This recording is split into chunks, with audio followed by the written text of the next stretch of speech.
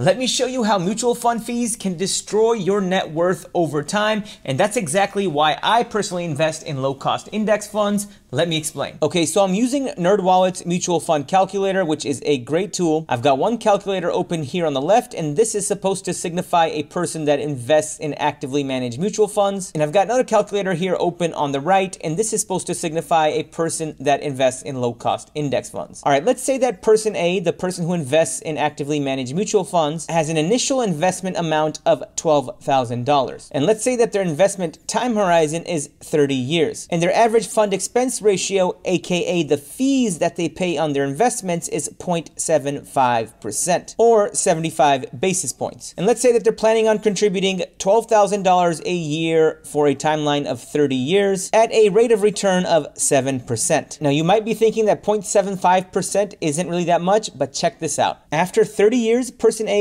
gross ending value of their portfolio is going to be a little over $1.3 million. But their ending value, when you consider the fees that they paid, is a little over $1.1 million. And ladies and gentlemen, that's because they paid an expense ratio of 0.75%, which over the course of 30 years equated to $176,782 in fees. So in other words, this measly 0.75% in fees means that you actually paid a little over 13% in fees to that mutual fund provider. Meanwhile, person B invested in low-cost index funds. They made the same initial investment amount, they invested for the same 30 years, but their fund expense ratio, aka the fees that they pay, is only 0.03%, or 3 basis points. They made the same $12,000 contribution each year, and they got the same 7% rate of return, but the ending value of their portfolio is $1.29 million, and that's with fees, compared to person A's $1.12 million.